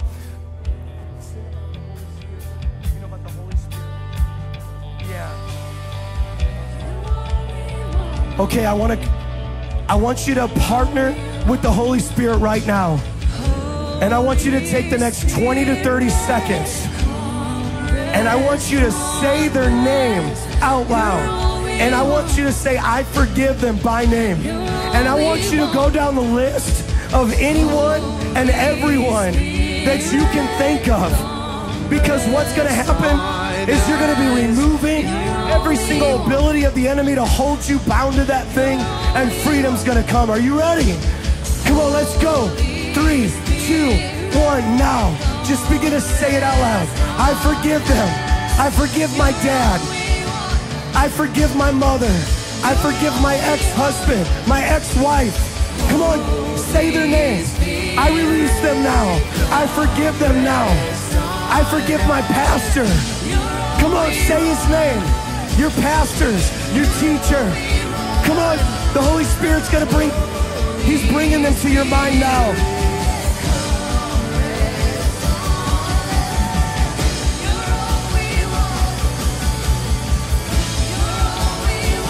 I forgive them. I forgive them. Come on, just say it. I forgive them. I release them to you, God. I will not hold it.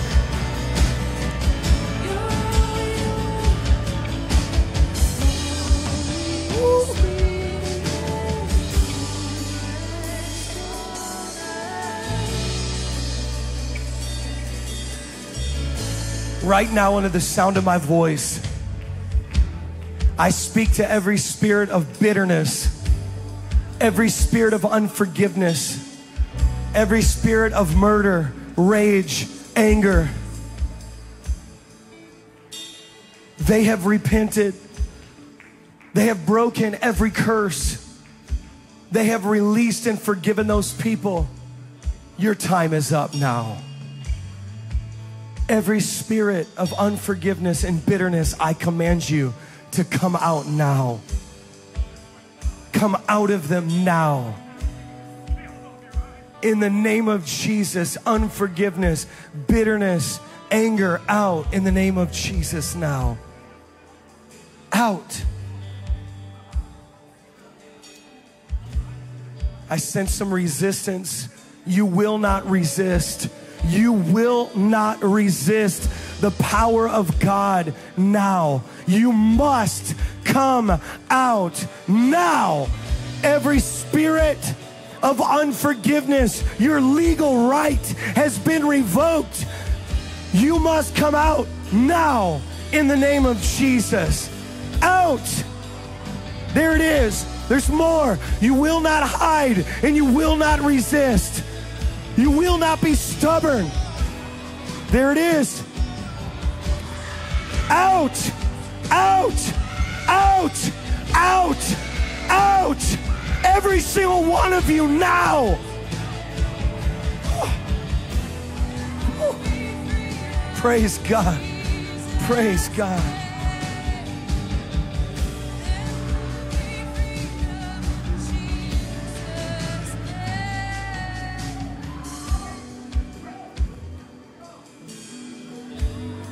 Go ahead. Praise God. Jesus is setting the captives free. He's setting the captives free.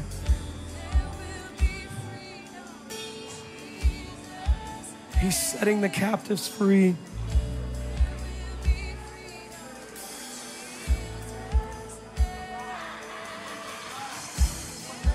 Yes, every single one of you must go now. Now you see, as we continue through this journey, there's people that got all the way to this point, no manifestation, and then suddenly we uncover something. Suddenly we pull the veil back and say, oh, there's something there. There's something there. Come on, there's more. Ooh.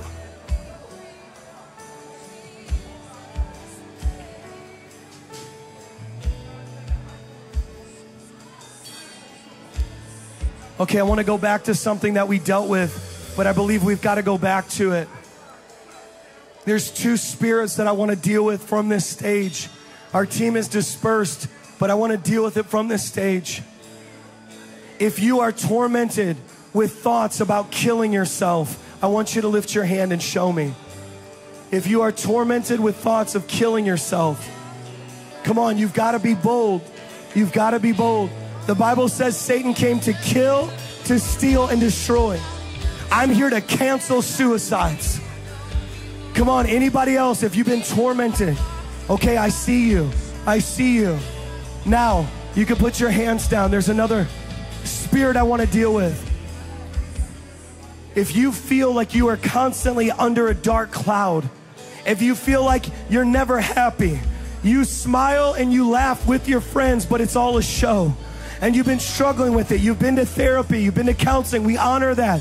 God raises up Christian counselors, we believe in that, but there's something else, like a dark cloud over your head, and you're just bound with depression, and you're like, Pastor Mike, if I be honest, nobody else would know. But I'm being honest, I'm being real in this atmosphere.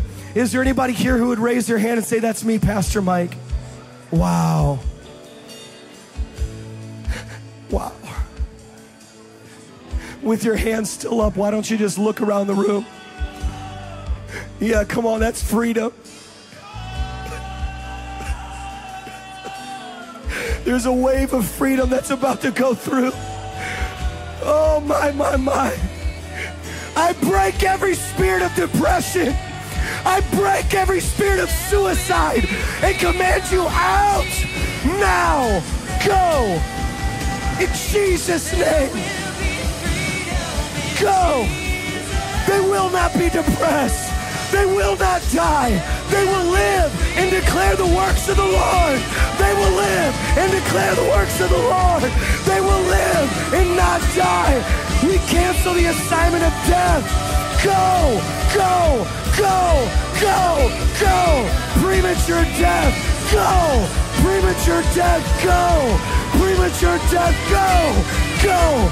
Out, out, out. Depression, go. Depression, come out of them. In Jesus' name. In Jesus' name, now.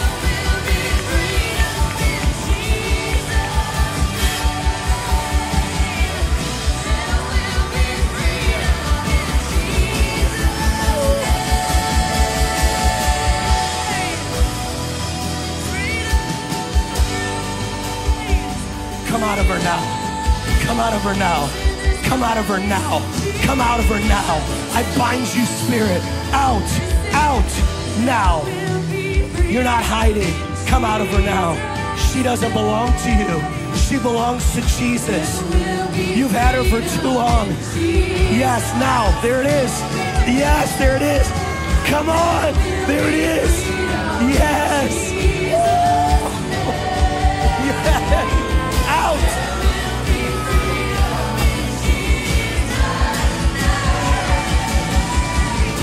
Depression out. Depression, suicide out. You will not have her. Your time is up. Your assignment has been canceled by the blood of Jesus. Go to the abyss, every single one of you now. Out. Out. Come on, there it is. There it is. Yes. Out. Now. Now. Depression. Anxiety. Anxiety and fear. Go. Tormentor. Go. I pull down every stronghold on her mind. Every lie from Satan. I pull down every stronghold of anxiety and fear. Every stronghold of depression. Go. Come on, church. This is revival. Come on.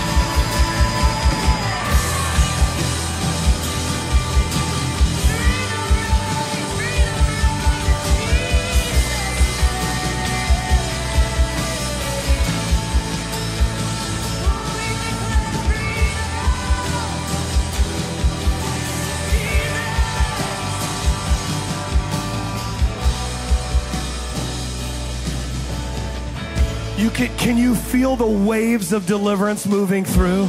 It's literally like coming wave after wave. You know, we do mass deliverances at V1 Church, and there's just something about God. He's coming back for a bride without spot or blemish. And when you do the laundry, it gets a little dirty, doesn't it? The water's a little filthy. When you're doing the laundry to get the spots and the blemishes out, it gets a little messy. But how many of you believe the blood of Jesus is purifying? Going into your mind, going into your emotions, going in, come on. I just speak freedom over your soul, over your soul. Take back your mind. Take back your mind. Take back your mind. Come on. I speak freedom over every single mind. The warfare that's been on your mind. And oh, I'm speaking of something right now. The warfare that's been on your mind. I break every tormentor. Come on, every deceiver, every lying spirit. Go, loose their soul. Come out of their mind in Jesus' name. The enemy will not have your mind any longer. He will not have your mind any longer. I pull down every stronghold that has erected itself up against the Word of God. I bring every demonic thought into captivity now in the name of Jesus. Ooh. Lies are being broken. I can feel it in my spirit.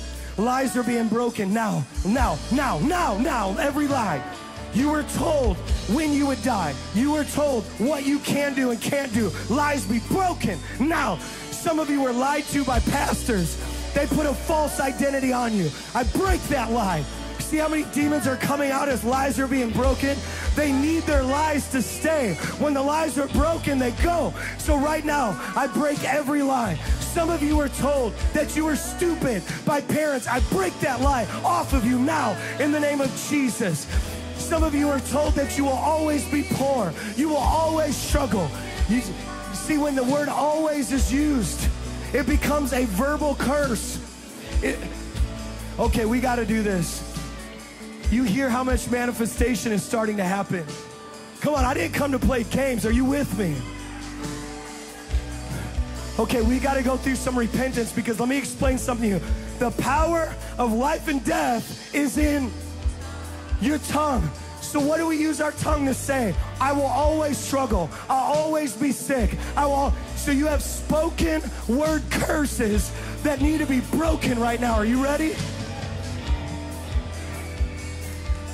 I'm telling you, do you hear how intimidated these demons are by what I'm saying? And you thought, oh, everybody sounds like this. Everybody's negative in my family. Everybody's pessimistic. No, everybody was demonized. But I'm here to say everybody's getting free. So we are not gonna partner with the devil with our words. I'm here to break some spoken word curses, and then every demon associated with them's got to go. Say this with me. Say, Heavenly Father, forgive me for speaking curses over myself. Forgive me for not speaking in agreement with your word. I thank you that I am what you say I am. And right now, I break and release myself from every spoken word curse, spoken by others, spoken by myself. I break it now in the name of Jesus. Be free now. Come on, be free. Every spirit connected to spoken word curses, I command you to come out now. I command you to come out now. Yes, come on, there's more. Every spirit connected to spoken word curses, come out. Whew. Wow. I mean, I really believe that some of you are just so overwhelmed by the presence of God. You don't know what freedom feels like. It's been a long time, maybe not ever, that you've encountered this. Come on, just take it in.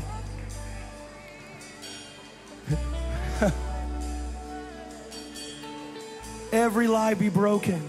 Every lie, every lie, every lie, every single lie be broken off of you now in the name of Jesus.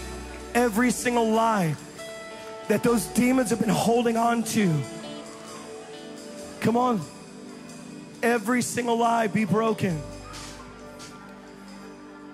I'm getting a little bit of a word of knowledge, but I believe that there's many of you that the devil said you'll never be pure again. I break that lie off of you now in the name of Jesus. I break that lie off of you. Come on, there's more. He said, I'll never be pure again. No. What can wash away my sins? Nothing but the blood of Jesus. What can make me whole again? Nothing but the blood of Jesus. Come on, it's the blood of Jesus. I break that lie.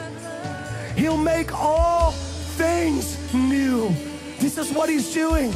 He's making all things new. All things new.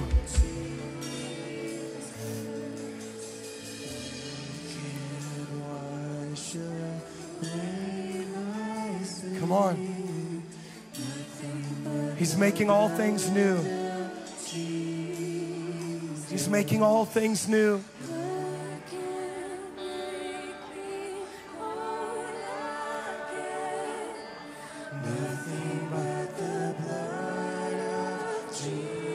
Come on, demons hate the blood of Jesus because it's a reminder of victory. His power is broken. Jesus stands victorious. Jesus stands victorious. The Lamb that was slain is victorious over death, over hell, over the grave. Nothing but the blood. Come on, demons are shaking. They're trembling.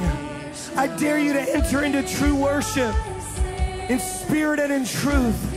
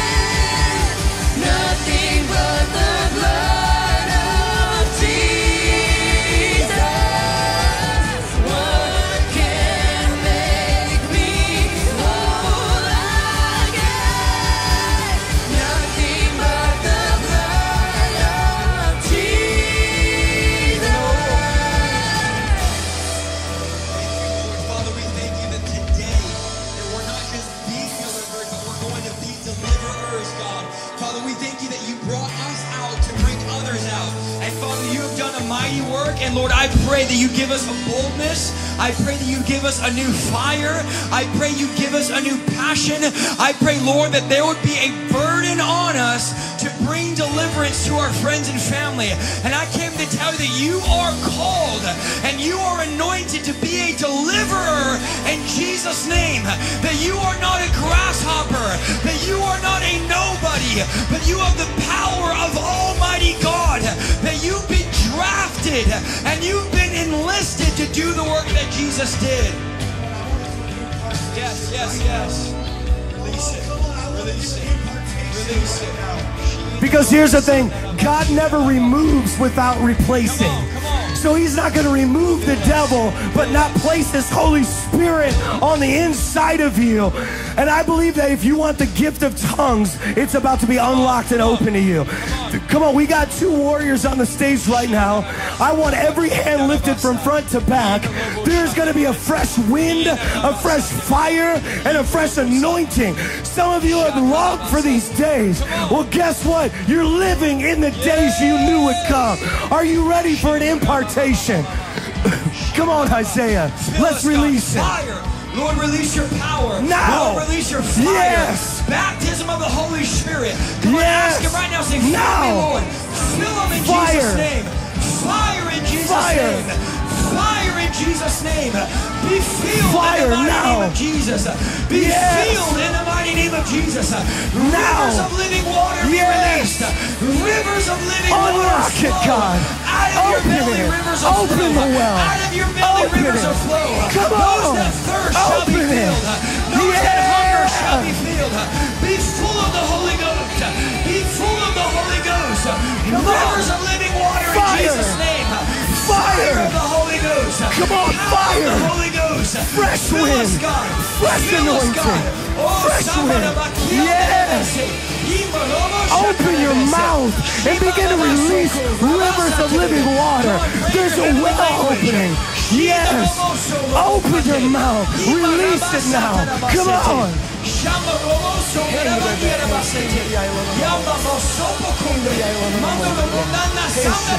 Mark them, God. Mark them with your anointing. Mark them with your presence. Mark them now, Come on, begin to God. speak out. Begin to pray out in your heavenly language. Begin to pray out in your heavenly language. Open up your mouth. Let the rivers of living water flow out of your mouth. Let the rivers of living water flow out of your mouth. Fresh baptism. Some of you have been taught that this is not from God. Come on. But it is from God, Yes, God. and it's for you. I break that spirit of religion off of you now, and I command you. Come on, open your mouth and release it. Wow. Somebody's getting free from religion and tradition. Come on. Somebody's Break getting it. free from religion Break and it. tradition now. Break it. In Jesus' name. Come on. You've been told it's not from God. No, it is from God. He's equipping you. He's equipping you. Wow, do you hear that? Come on, release it. He's unlocking wells. He's unlocking deep wells. These are deep wells of revival. You're going to open your mouth and you will not be silenced by religion. Come on. You will not be silenced by tradition. You will not be silenced by the rejection of your family. You're going to stand up with boldness. I release boldness now. If you want boldness, receive it now. Who wants boldness? Make us bold, Lord. Boldness. Make us I release bold. boldness Make us now. bold. Boldness. Boldness now. Unashamed. To roar. Roar. Come on, No release fear. that roar from your belly. No fear. Release that roar from your belly. Come on, release that roar from your belly. Be activated. Hallelujah. Signs, miracles, wonders, healing. Signs, miracles, wonder, healing, deliverance. Come on, let's hear the roar. Hallelujah! Hallelujah!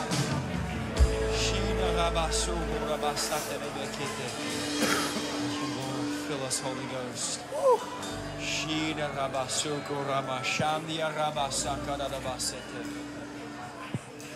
Fill us, God.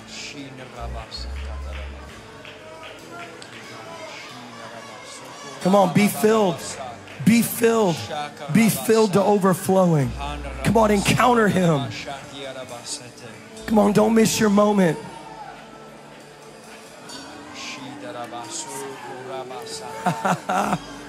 Come on. Holy Ghost, have your way. Yeah, that's it. Release it. Come on, that's it. Come on. Come on, release it. Come on, be bold. Rivers of living water flow in Jesus' name. Come on. People are receiving the gift of the Spirit.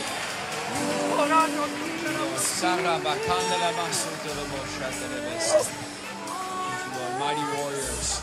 Mighty warriors. That's it. Come on. Warriors. Yes, come on. Prodigals are coming home in Jesus' name. That's it. That's it. Prodigals are coming home in Jesus' name. That's it.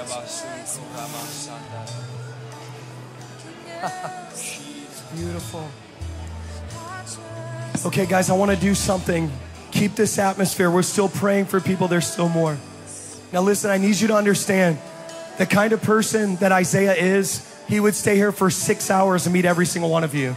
We know this. Here's the thing. He's coming back to New York. We don't know when, but he know he's coming because he's a demon slayer and he has to. It's like he's got a flight to catch here in a few. Matter of fact, he stayed overtime and he's scaring me a little bit. And we need like a demon slayer jet or something. But he's scaring me right now because like he was down in the trenches. So I need you to know He was a tremendous blessing to V1 Church today. Tremendous blessing. So I want to honor this man of God, our global online family. I know you guys know him.